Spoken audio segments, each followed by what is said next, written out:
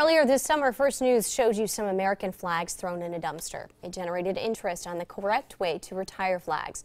If you're replacing a worn, faded, or ripped American flag, Shepherd of the Valley is making it easy for you in September. Just drop off the flag at any of its 5 locations in the valley, and they'll make sure it gets disposed of correctly. Shepherd of the Valley will deliver them to a local veterans group for proper disposal.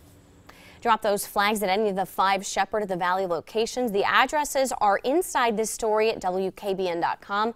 They can take them between 8:30 a.m. and 8 p.m. or until 4 o'clock at the Austintown corporate office.